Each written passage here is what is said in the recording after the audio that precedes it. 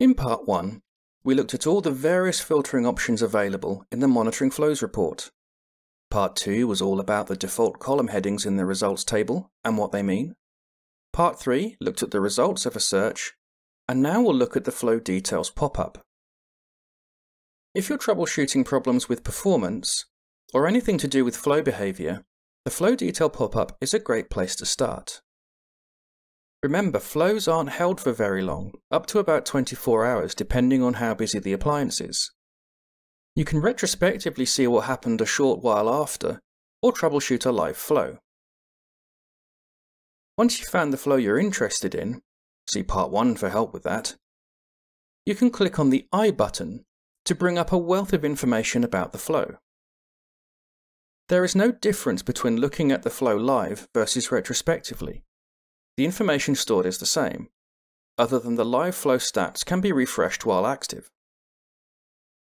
There are many tabs here, but the most useful ones for troubleshooting are the General tab.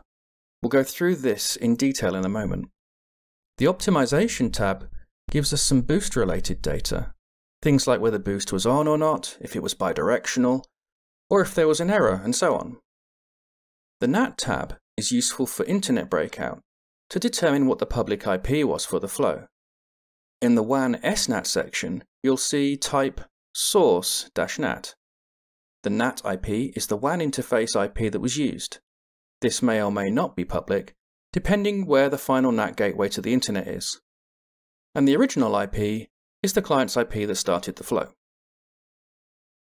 So let's look at the General tab now, starting with the route section. This tells us which route policy was used. Unless you're using scheduled maps, it'll probably be map 1. Priority in map tells us which rule was matched and which ACL within that. This allows you to go through your ACLs and rules to determine why a match was made here. Don't forget, rules and policies are matched top-down. First match wins. Overlay confirms the overlay name matched. Configured TX action. This is what the overlay says should happen. TX action is what actually happened. Usually this will be the same as the configured TX action, but can be different. For example, the end-to-end overlay mapping feature can override policy. RX action is the path the inbound packets arrived upon. Usually, this will also match TX action, but if asymmetry is present, intentionally or not, the entry here may be different. TX reason will almost always say primary. Application confirms the application matched based on port number or possibly a domain match, depending on application definitions. Application group is the group the application is part of, if applicable. Traffic category is a best guess as to whether the flow is video or voice. However, this information isn't used to make any traffic steering decisions. Protocol is pretty straightforward, TCP, UDP, ICMP, etc. Using stale map entry, this will usually be no, meaning the flow has used the current configured set of policies. If a flow is active and new policies are pushed, you might see yes. Nothing to be concerned about either way. Flow direction confirms if this flow is inbound or outbound. Outbound means the SYN was seen by this appliance first on the LAN side, and policy decisions were made here. Ingress and egress interface should confirm direction as well. A note on this, you may see a flow that is inbound only and has limited stats.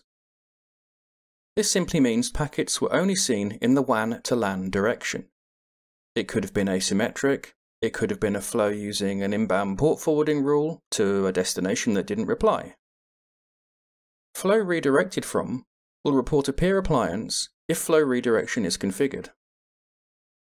Auto-opt transit node is a legacy field from the WAN optimization days. This will usually be blank on an SD-WAN.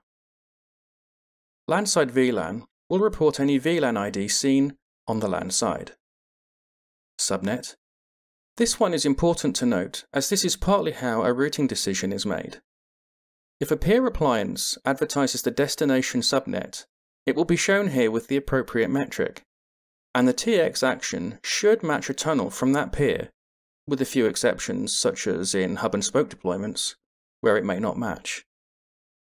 Internet flows will almost always follow a 0000/0 route to either backhaul or break out. Internal flows may follow a summary or more specific subnet to a peer appliance.